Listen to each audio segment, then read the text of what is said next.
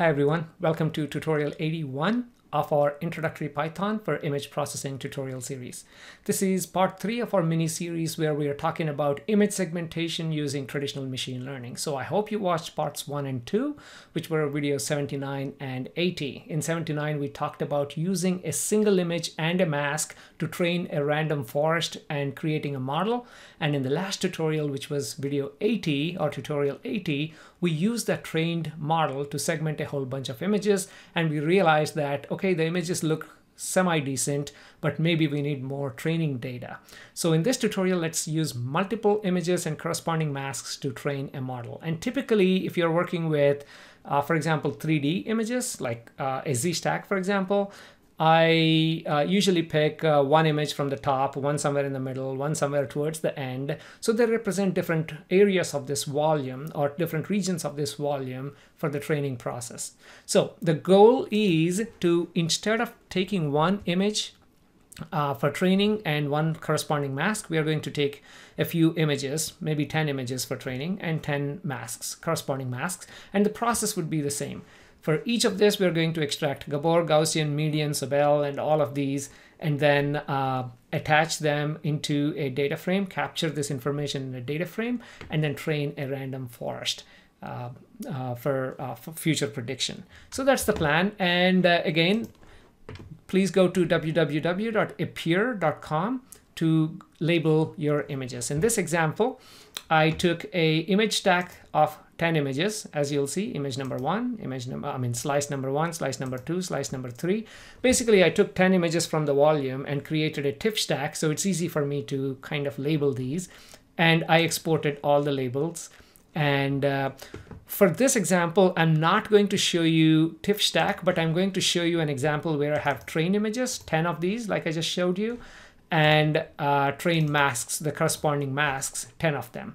This is directly downloaded from here, except I saved this TIFF stack as individual TIFF images. You can just use a TIFF stack and engineer your code to work with TIFF stacks. So what do I mean by that? Well, let's get in to understand this a bit more. Okay, so this is our Spider IDE that I use for Python. And this is our video, the code from our video 79, which was take a single training image and a single corresponding mask to train a model. So what have we done here? For this training image, we converted that into a grayscale image, and then we created a data frame, empty data frame, and added the pixel values as one of the features. And we called it original image. And then we extracted 32 Gabor filters created 32 Gabor filters and applied that onto the image to get 32 responses. And we added that to the data frame. In addition to that, we also added a few of these other as features. And then we added another column to capture our labels. And finally, we separated these into X and Y, X being all the features and Y being the labels that we're trying to predict. And we are fitting that to a random forest classifier and saving the file as a pickle dump, and then we can load it to do our predictions. Let's extend this to multiple images. As you can imagine, all we have to do is put this into a for loop and then read one image at a time and do exactly the same exercise. There are multiple ways of doing this. Again, create your own function, for example. I think that's also a valid way. Create a function for this entire process and then apply that function to different image. So it's up to you how you design it, but let's go through how I have done this for this demonstration purposes. So outside of this for loop, I created an empty data frame. I called it image dataset. This is where all of the information is going to be captured for the image.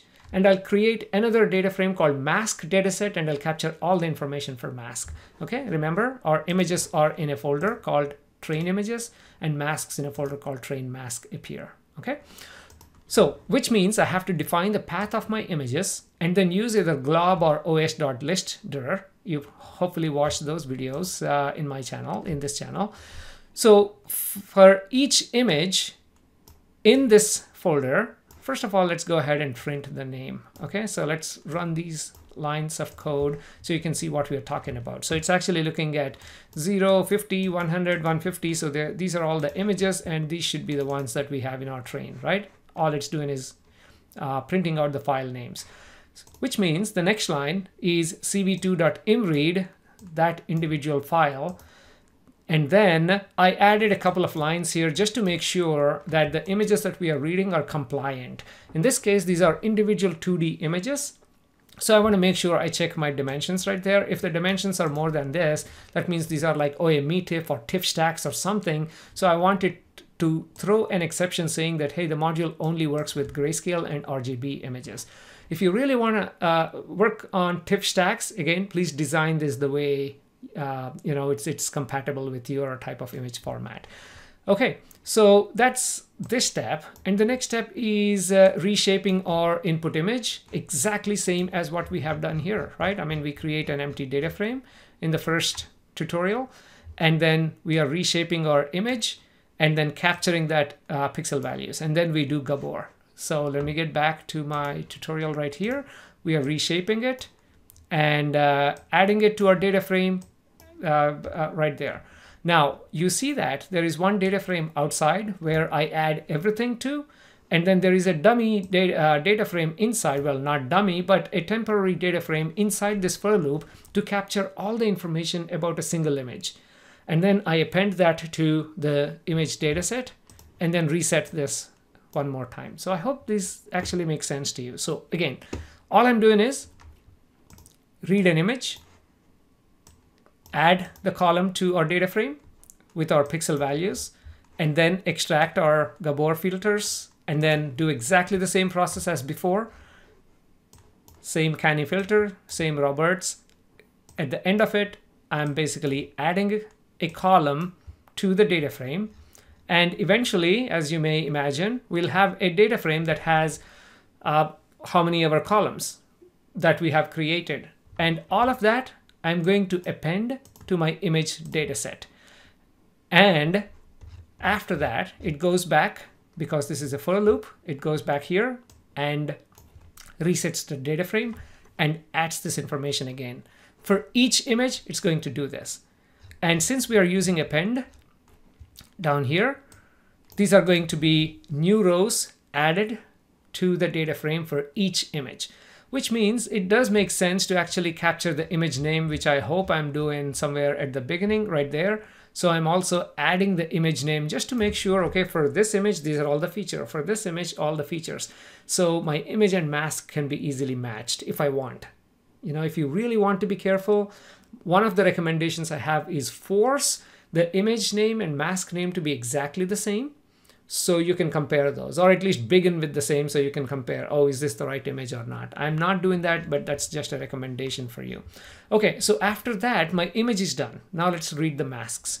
Okay, so I create an empty mask data frame, and I'm reading my mask one at a time, just like we do our images.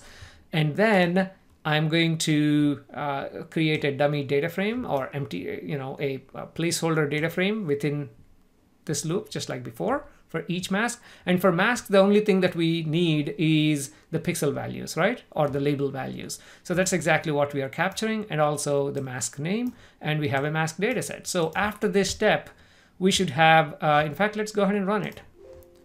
Let's do this, all of this up to this point.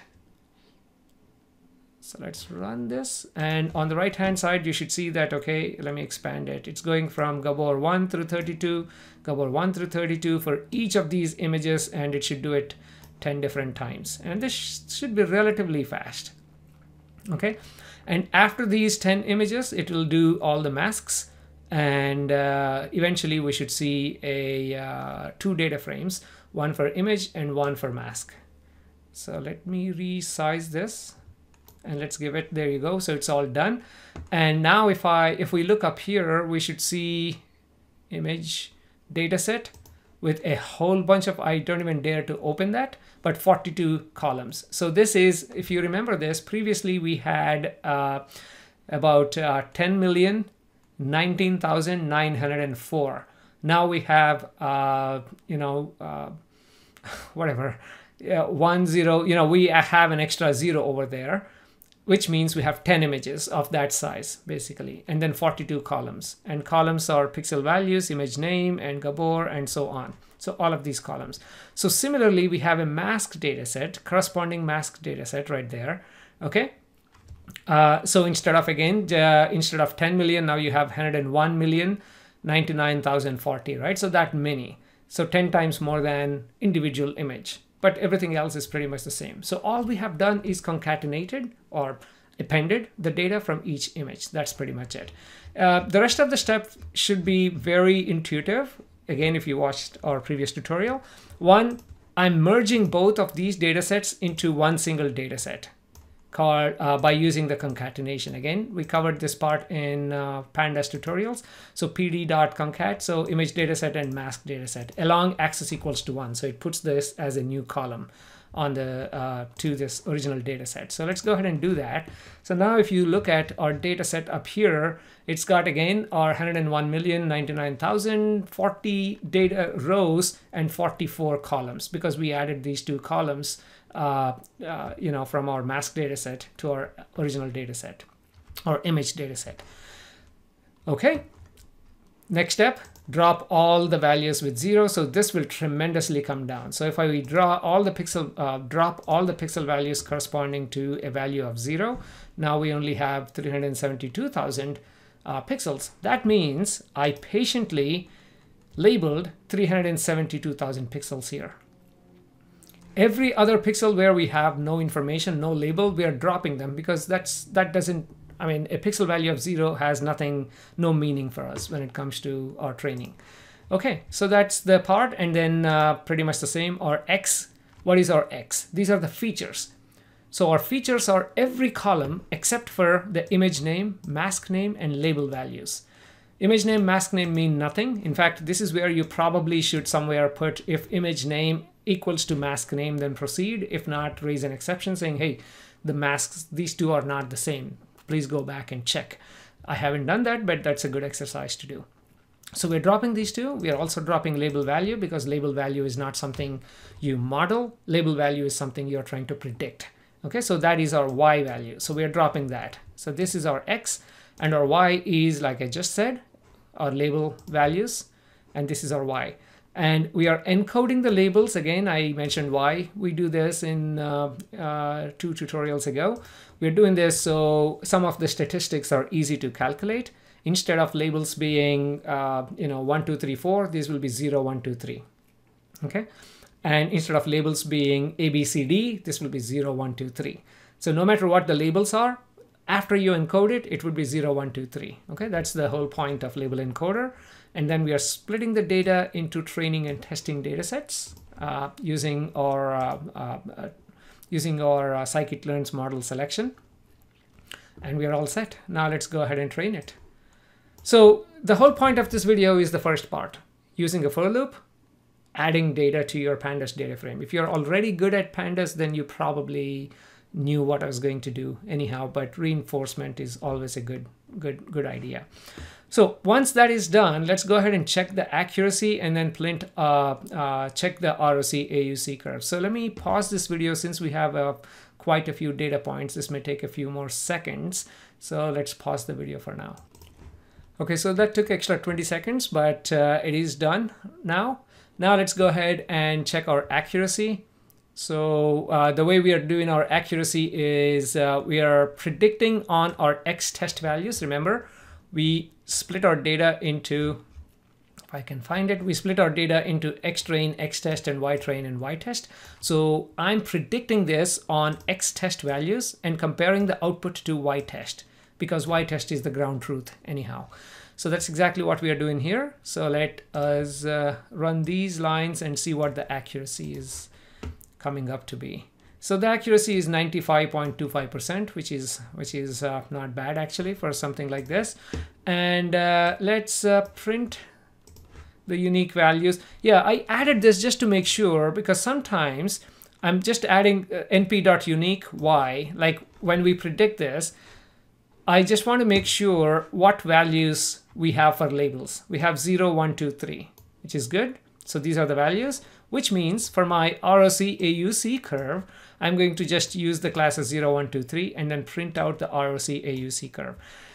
I, again, do not want to explain ROC AUC as part of this video, which I'll create another video for that. But if you look at this, ROC AUC curve is, again, this line stands for random guess. So if you randomly guess what the pixel belongs to, either 0, 1, 2, or 3, then it falls into this line, right? So which is each one of these has 25% of chance to fall into one of these categories. But the more farther you are from this line, the better the model is. So the perfect model is like, okay, right there, going up there and, you know, in a horizontal way. But this is very, very, very good model, as you can see. Okay, now this is only useful if you're comparing like different parameters of the same model or different models, for example. In this case, I'm just having a quick look as a sanity check. I'll include this code. Again, I'll share the code so you can test it out. So finally, let's go ahead and save the model and dump it as a new name, Sandstone Model Multi-Image. And now let's go back to the code from our part 2, except instead of this model, let's actually use the new model that we just created and then segment the images. So let's do one thing. So we can compare the results. Let's delete the previous ones and let's just call this old Versa 15 or something, old 0015. So we can compare it. Okay, so now let's go ahead and run this. And image 15. So let's have a quick look at the results for image 15. And test images. This is the ground truth. And let's look at segmented images. This is the result we got from the last time. Adjust. And our values go from 0 to 3. So let's do that. And the result that we get from this time is right there. And let's do the same. Set 0 to 15. Oh, sorry, not 0 to 15, 0 to 3. Okay, let's compare. And this is the original image. Okay, so you can see that this is the one on the right hand side is with multiple labels, where we have a lot more labels. And as you can see, this is much more accurate than the one that we got with fewer labels. Especially look at the edges, and this area is pretty clear. You see right here, this is not supposed to be the bright region. This one is actually doing a good job. In fact, look at the 3 dots right there that correspond to these 3 bright regions right here. So this model, in fact, is doing very, very, very good. So if I move this up here so we can have a very nice look, this is actually doing an excellent job with all of the classes that we are trying to predict here. Okay, so I hope again you learned something useful, and in the next video I'll show you how to do all of this without doing any coding. Well, not in Python, but on Appear. So if you really have some images that you would like to segment, then let's, I mean, this is probably this is going to be very helpful. So please stay tuned for the next video where we'll look at how to do this type of segmentation on Appear using the modules on Appear itself. Until then, please go ahead and subscribe to this channel. Thank you very much.